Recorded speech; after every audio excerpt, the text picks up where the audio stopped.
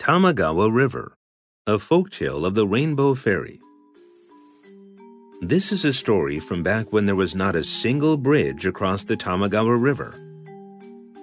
A man called Sankichi was operating a ferry for people who wanted to cross the Tamagawa River.